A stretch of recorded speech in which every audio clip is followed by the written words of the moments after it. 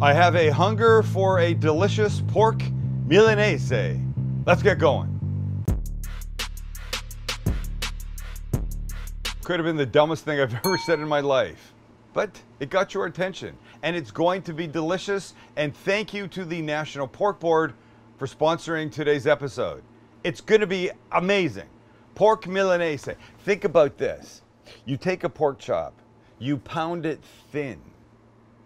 You add seasonings to the outside. You put it in flour, then in egg, and then in breadcrumbs, and then you cook it in a pan in oil and butter until it's perfect. And we're doing this from scratch. You know what that means? You know what that means? It means I'm a little scared? No, we're not growing our own porks or anything. Yes, I know they'd be called pigs. We're not raising our own pork and then getting it to the point where there's a, well, you know.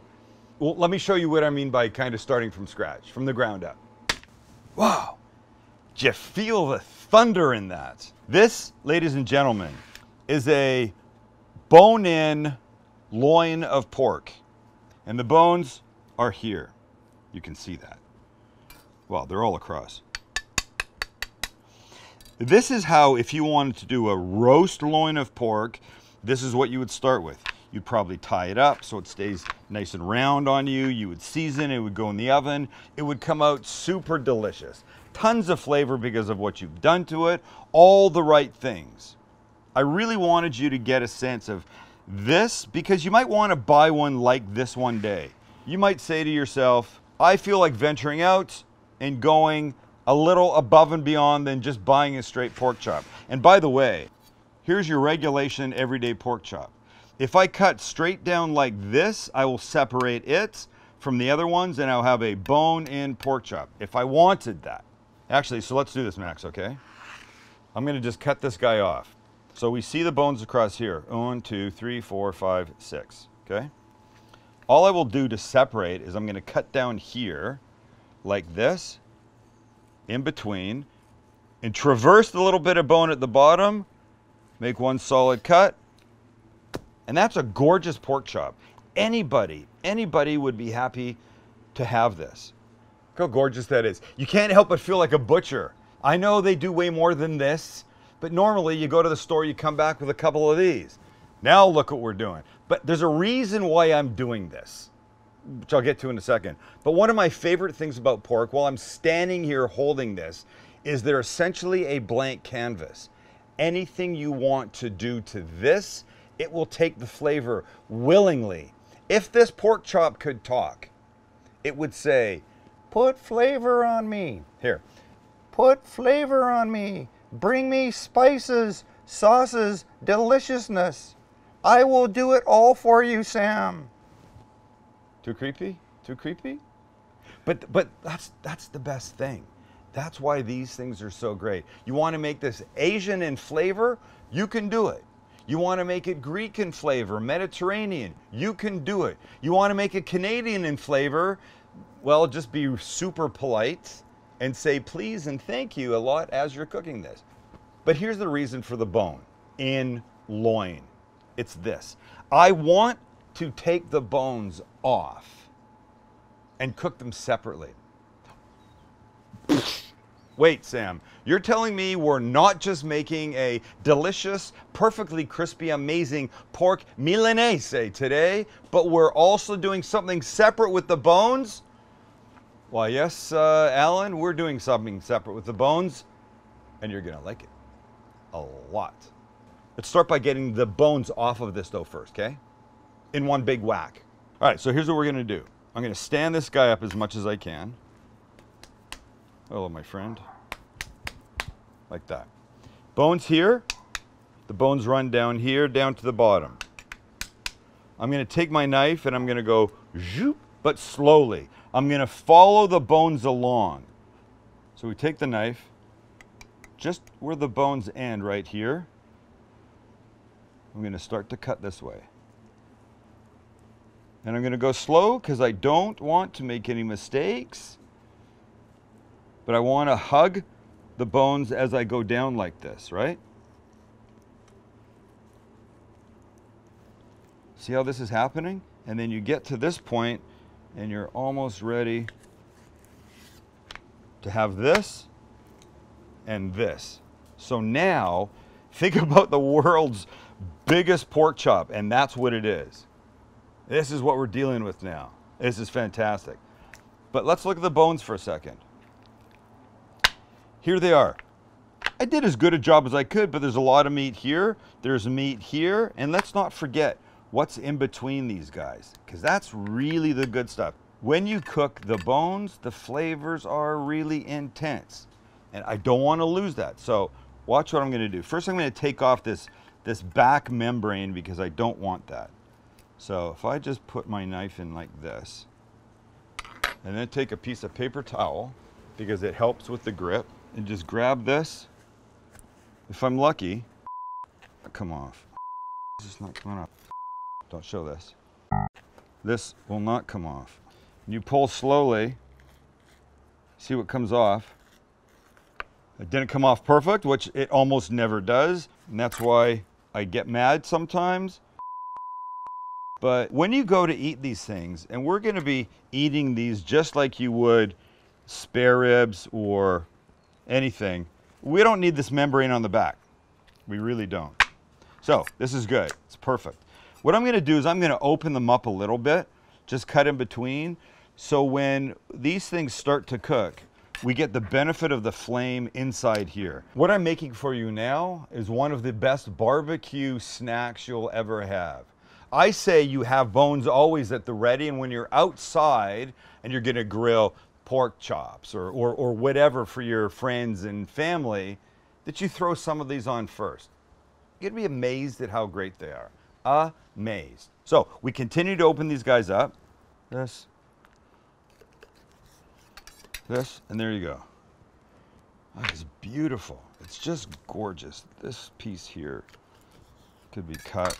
But when this starts to cook on the grill, and you know what? Unfortunately, this is like a throwaway piece sometimes, and it shouldn't be. First, we need to make a little sauce. We move this, and we do this. And our sauce begins with mustard. Then we add soy sauce. You know that's going to do that umami thing that just makes the flavors happen. I'm using hot sauce now.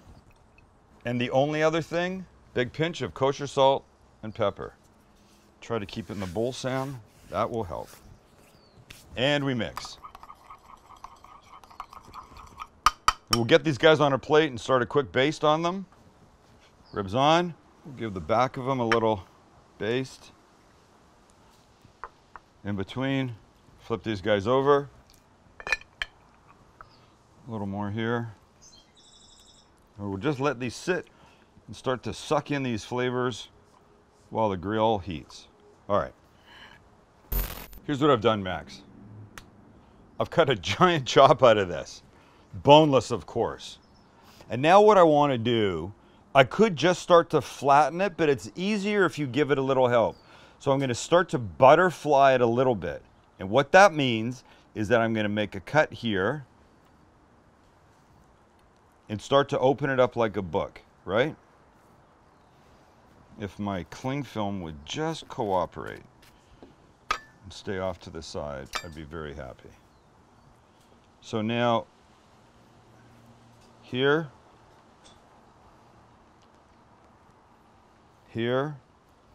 there. So now you can see, look, now it's got a lot more surface area, right? Now what we do is we take another piece of cling film goes down over the top, and look, we have it sandwiched in here. Hello, my friend. Now, using something heavy that is not a mallet because I don't have one. I think I had one. I think somebody gave me one as a gift, and I just cannot find it. So you want to hit and sort of pull towards you. You know what I'm saying? Drag it to extend the size of it. Lots of turning as you go.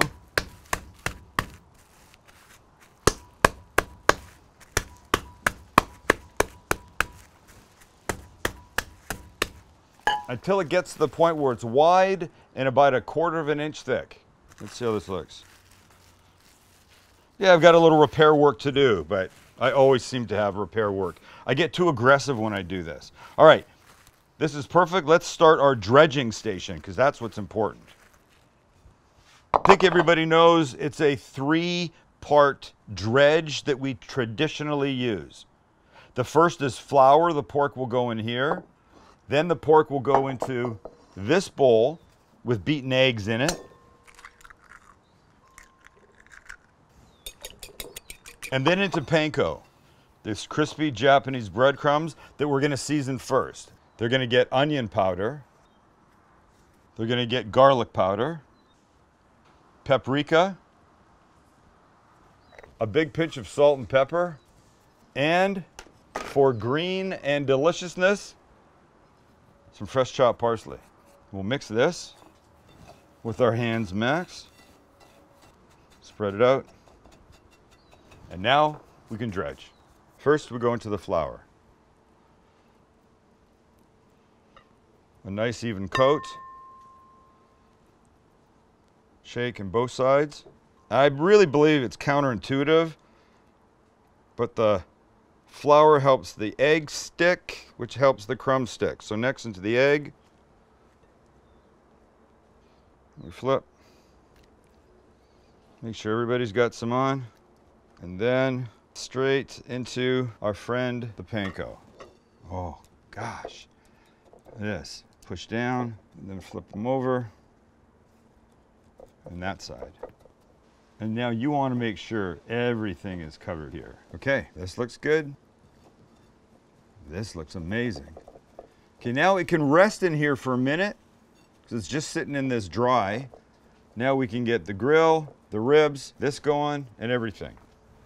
As the weather starts to turn for many of us all around the country, okay, well, clearly it's already turned here in San Diego, but as many of you start to get into better weather, you're going to be going outside to the grill. And that's the great part of pork inside, outside, in the toaster oven. Yes, in the toaster oven you can do that. Maybe I need to show you that one day. Saute pan, whatever. It's as versatile as you can work the flavors. There are that many ways to cook it. But the grill clearly is one of the best ways. But I'm not just using the grill today for direct heat because I'm cooking on a pan. I'm using my grill like a stove. And yes, you can do that. People forget. It's just a big hot surface that's outside. Use it for everything. This will be amazing in here. Amazing. Amazing. Why is my voice doing that? Amazing. Grill's hot, so let's start with the ribs. Look how gorgeous they are. I'm so excited. Ah, yeah, that's what you want to hear. Absolutely. Absolutely, that's what you want. Now, we're going to be turning them a bunch, and that's okay. It's not a thick chunk of meat, so they're not going to take too long, but we definitely want to get them cooked through. And here's a really important point on pork cooking. Let me give you an analogy. You know how back in the day we didn't wear seat belts when we drove because frankly we just didn't know better. It took a while before we realized the benefit, how much better it was wearing a seat belt. Watch me tie this in. Back in the day we used to cook pork to 165 degrees because someone, the government, I think, not exactly sure, said that's where you needed to go to make it safe. Well, guess what? We wear seatbelts now and we cook pork to 145 degrees. That 20 degrees difference. The difference between pork at 165 and 145 is like the difference between me at 5'10" and a half and my desired height of 6'2" and a half. It's significant, ladies and gentlemen. Pork at 165 is ruined. 160 is ruined. 145, it's perfect. And don't freak out if you see that there's still a little pink in it because that's okay. 145, regardless of the color, is okay. I'm glad I got that off my chest. You got that? Got what it. Temperature? 145. Thank you. And now for the Milanese itself. We start with some olive oil in the pan and some decent glugs because Well, we need to. And that will act as lubrication, but to flavor our lubrication, some butter, and the oil keeps the butter from burning. The two of them together are like the world's best, most flavorful combination. And when the butter's melted and everything's bubbling and starting to foam and do beautiful things, we're gonna be ready for our pork. And because my grill is not perfectly flat, I can see I'll be lifting a bit. And we're in. Oh, look at this. Look at this. Everything we want is happening right here in front of us. The ribs are cooking.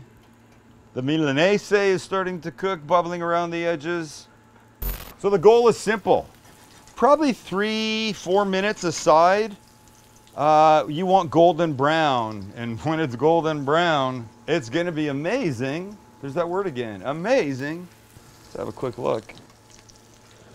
Oh yeah, I'm ready to turn that if you're ready to watch me turn that. Ready. Here we go.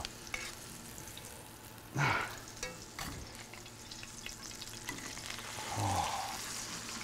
Look at the bubbliness. That's a gorgeous picture. And while we're here, let's give these guys, oh, mamma mia, and always a baste. In between, in between, in between.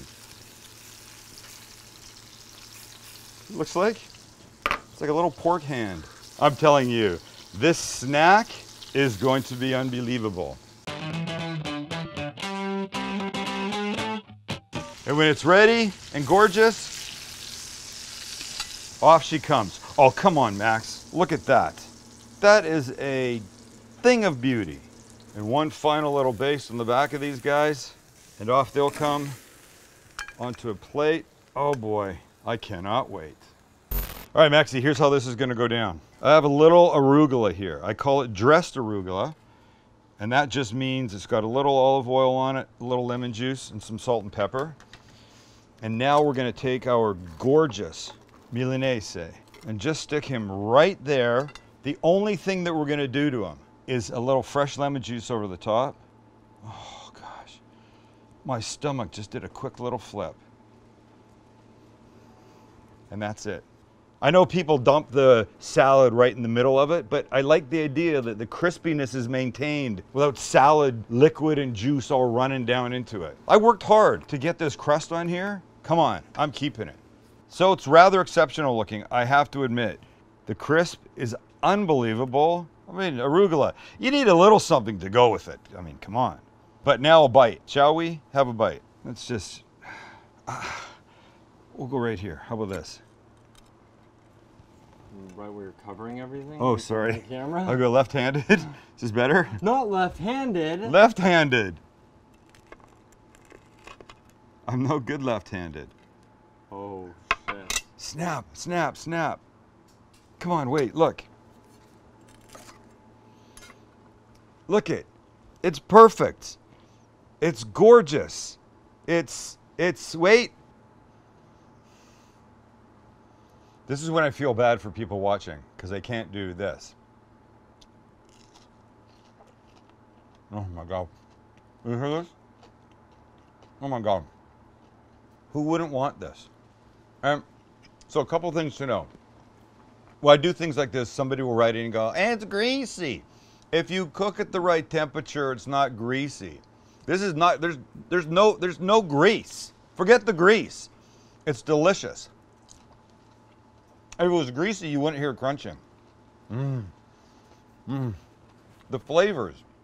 A little garlic, a little onion. Tiny bit from the paprika. All good. Here's one of my favorite parts of pork. 3 ounces of pork loin. Okay, maybe not breaded like this, but just say grilled, barbecued pork loin. 3 ounces has 24 grams of protein.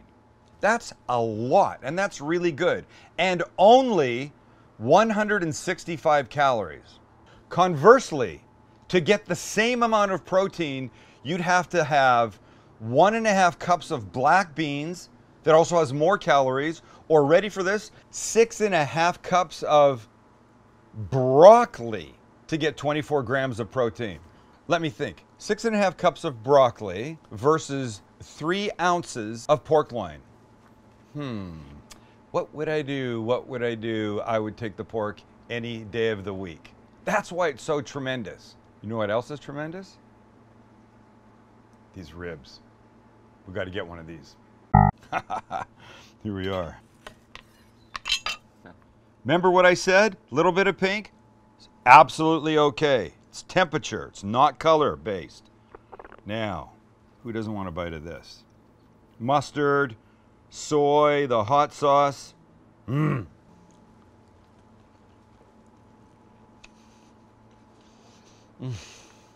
Spicy. Tangy. So delicious. Look, don't throw this away. Leave this. Make sure that this is part of your regular lineup. Ask the butcher. Hey, Alan, you got any ribs that you cut off of pork loin? I'd like to take those home. He might hook you up. You never know what they've got. You never know that Mrs. Swenson wasn't in there 5 minutes before you and said, Alan, please take off the ribs. I don't like to deal with them. And that's okay. Mrs. Swenson's loss is your game. Mrs. Swenson's loss is your gain. Not game. Gain. I said gain. Mrs. Swenson's loss is your gain. What have we learned here today? Mrs. Swenson's loss is your game. What have we learned here today? We've learned that pork is ridiculously versatile. It has 24 grams of protein and only 3 ounces. You can do a ton of things with it. You can do this with it. You can do this with it. Who wouldn't want to do this? I'd like to thank National Pork Board for sponsoring today's video. So thank you. And if you'd like more information, more facts, or more recipes, just go to www.pork.org/cooking.